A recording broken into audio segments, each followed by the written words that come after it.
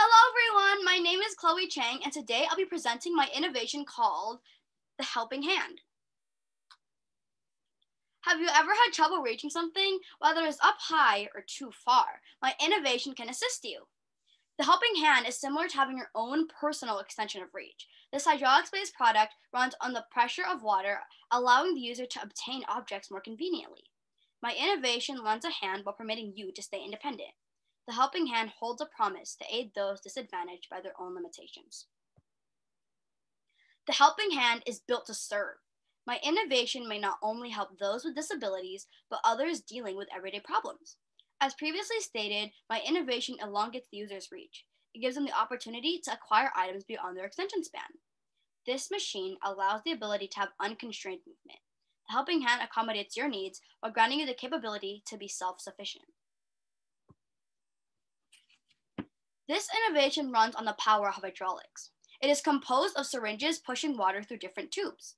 The pressure caused by the water propels certain movements in the arm and hand, hence, allowing it to reach as well as grab. The helping hand uses the theory of force by push and pull motions. However, all actions operate towards a common goal, which is to ease the strain of constricted activity. How frustrating is it to lose function or be short of it? For many, this is their reality and a struggle they face on an everyday basis. I have unlocked a solution to a perennial challenge of limitation. Trust that my innovation can ameliorate the inconvenience of this issue of being easy to operate. Ideas such as this have been seen before, but what sets the helping hand apart is its accurate simplicity. The lifeblood of this innovation is ultimate freedom.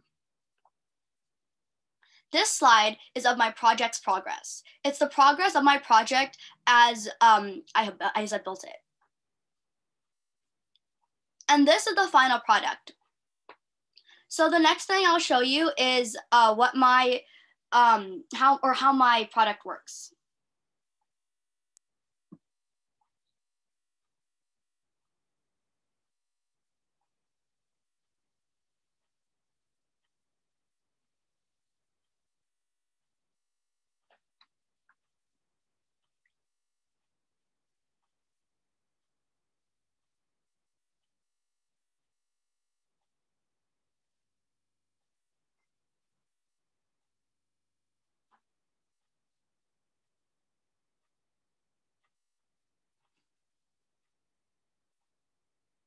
And that was my project. Thank you for listening.